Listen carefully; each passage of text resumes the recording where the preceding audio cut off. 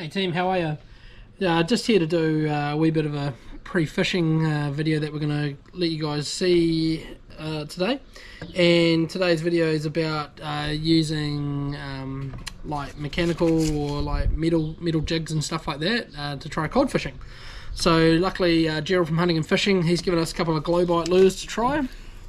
So we've got this one here, and the grumpy fish, which is this one here, which has a skirt and bells attached to it and onto a set of hooks. So I find that these sort of lures and stuff like that, they're not traditionally used down here, mainly because like just you do lose a lot of gear down here in Invercargill, in Southland and that, when you're fishing fowl for cod and stuff. But I thought today we're going to do a trial on all of these. So we used this one here the other day. It's quite a heavy lure, 140 grams. The beauty about this one is that if you are in a bit of current and stuff like that, it's going to get down to the bottom nice and easy. And when we're over out Ruggities and codfish and that, this lure here was absolutely slaying up. It's a nice sleek design, so it does go down and up pretty quick. Whereas the grumpy fish tends to be a wee bit slower. It's still a heavy lure, 140 gram again, so pretty substantial lures kind of thing. But yeah, they're interesting to see and try out. And the third one that we're going to try out today is just a basic sort of squid jig. So it's got some tiny little hooks in here, and you just attach that to a leader and clip on, clip off. So yeah, today's challenge is going to see what lure is going to produce the most fish, and we might even throw in just a bog standard bit of line with a sinker and a hook, and some bait once we catch a fish or two, just to see what that's going to bring about. So stand by and let's see what happens.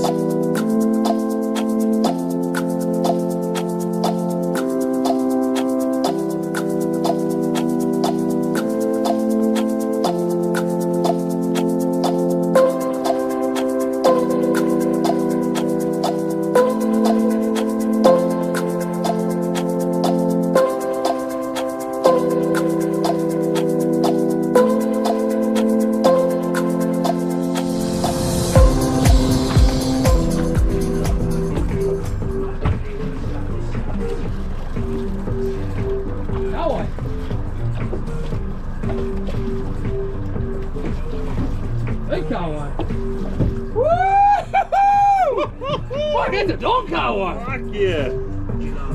Yeah, buddy! Foul octane! Got him! Straight in the line, baby! So here we are. We're out at one of the cod spots we're going to try out.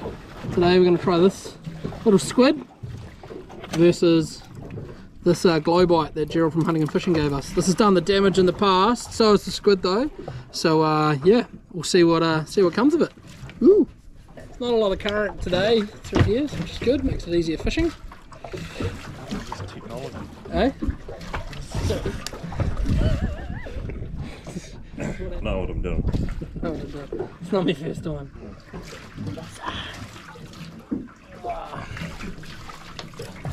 Just a wee one. Not quite legal, but just shows that these mechanical lures they definitely do the work on the cod. No bait, no nothing. When you're taking these bad boys off, they obviously like to flit around quite a bit, so you come over their head, grab them around the base there, give them a little squeeze, pop it out, give them a kiss, back in it goes. It's the beauty about a rental. Yeah. My dad's. It's my dad's car. My mom thinks it's cool. Hey, hey.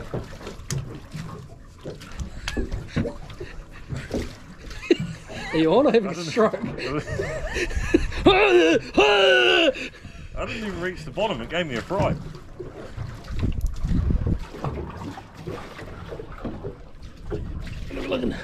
Oh yeah, fuck, he's legal. It's doable. The humble blue cod. 33 centimetres, legal size. It's a problem when you've got two cameras. You can't discreetly get rid of your smaller one over the other side.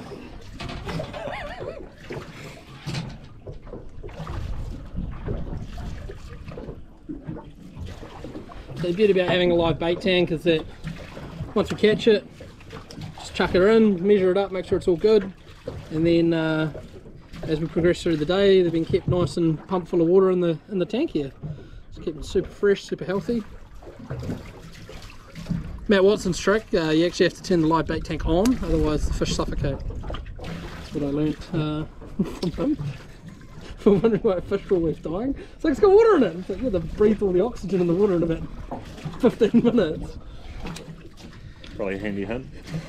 Matt's top tips. Yeah. Give that one to you for free. Yeah. As with all good filming, the last lure I lost over the side just before, got snagged on the bottom. And so now we're trying the other one that Gerald gave us from Hunting and Fishing, which is another wee glow bite. It's got a little hook at the base there. And yeah, we'll see what we can do. The last lure was definitely working. We're getting multiple bites and hookups and stuff like that. Interesting enough, today it was getting smaller fish, whereas the other day it was getting all the big cod, and the little squid was getting all the smaller ones. So we'll see what the glow bite can do. Oh, there we go! I just snagged it again. Oh. That's it, pack up, we're going home. Yeah, sponsor me Hunting and Fishing. I'm burning so much fucking gear. So I've caved, going to try the squid. This one's just not tossing them in today. I was getting plenty of little bites, but nothing massive. So yeah, we'll see what the squid can do today. Just a wee one on this time. Biggest one of the day. The GoPro ran out of battery halfway through.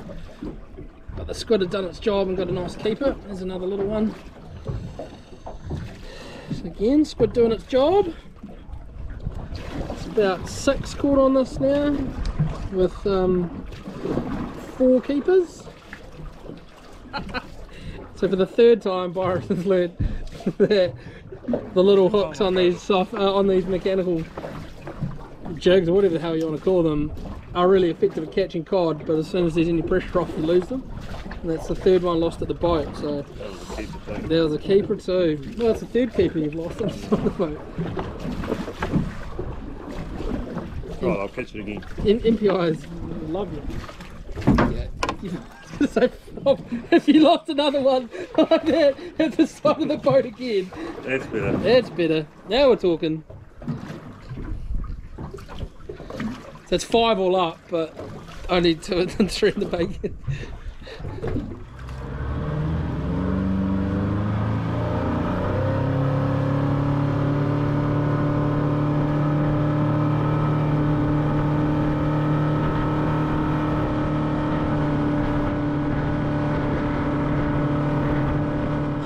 Sweet team, we've just got back in from our wee little mission.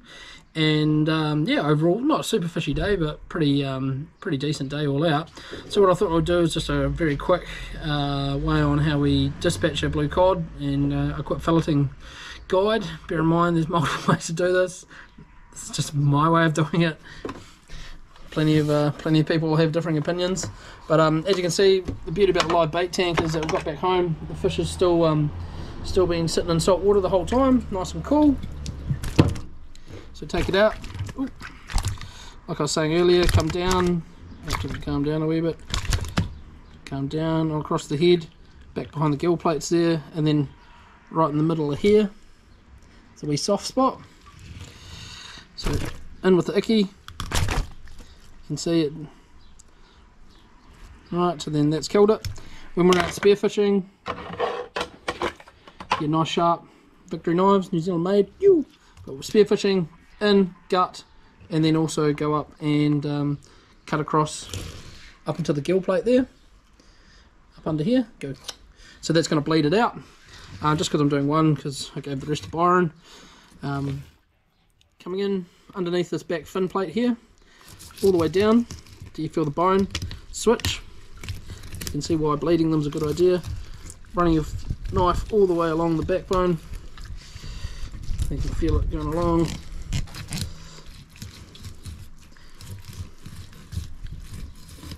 The tail, don't worry about the blood because that's why we keep the salt water, you can wash that off.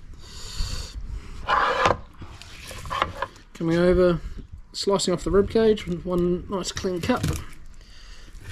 like that. A little bit of that.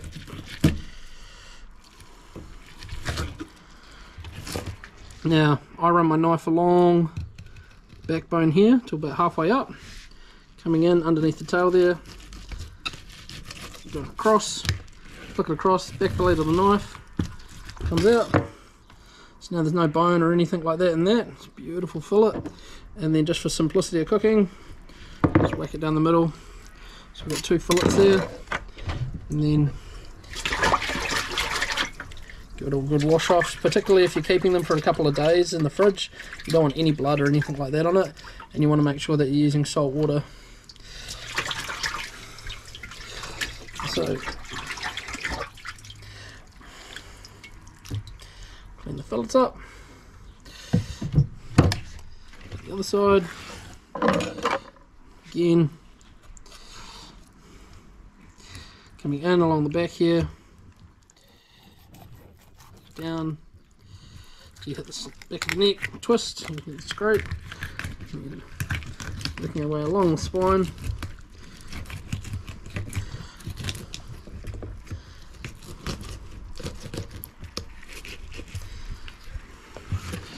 Flip it across.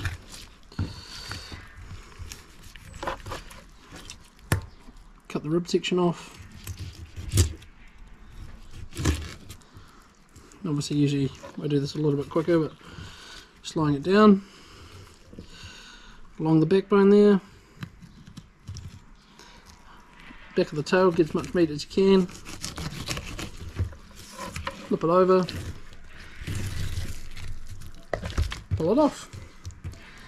Split down the middle. Voila!